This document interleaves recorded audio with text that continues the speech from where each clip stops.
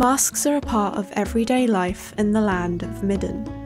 Everybody wears one, and choosing which mask you want to wear is an essential part of becoming an adult. Children grow up wearing neutral masks. Though technically forbidden, they are often seen customizing these to express themselves. As children become adults, they depart their home for the wider world alone, as part of a rite of passage known as the gliding.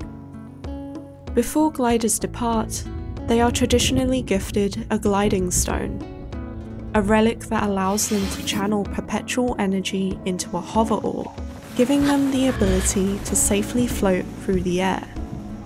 The main focus of the gliding is to acquire and try on different types of masks. Masks are imbued with different cultural meanings and functions, and are a great source of pride.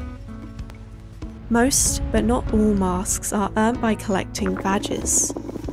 Once a glider has collected 3 badges of a particular type, they take these to a mask caster, and are cast the related mask. How you earn these badges varies, whether it's by impressing someone, helping them out, or trading for them. A good glider is always on the lookout for new badges. Ultimately, the mask you choose at the end of your gliding depends entirely on the journey you've chosen to take, the places you've been, and the people you've encountered.